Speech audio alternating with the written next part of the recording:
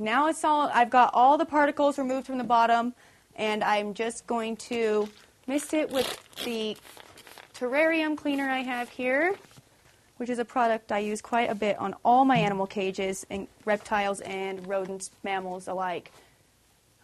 It's called Wipeout.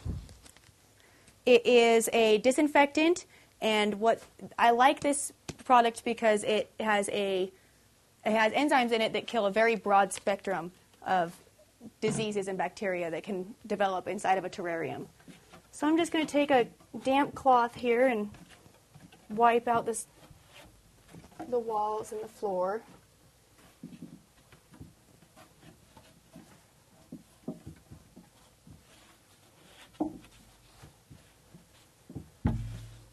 Okay.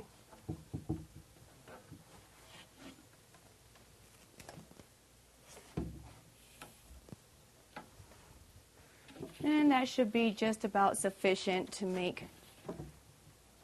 keep her cage bacteria free. That's one reason I do like the cage carpet. It's very simple for me to clean the cage when I use the cage carpet. Now, after you wipe it down with the damp cloth, I like to use a dry cloth just to get the moisture off, make sure I don't leave any water spots and whatnot in there.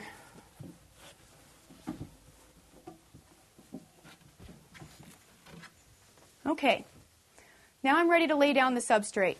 In most cases, you would want to use a soil-based substrate, such as potting soil, a high-quality potting soil, mixed with orchid bark.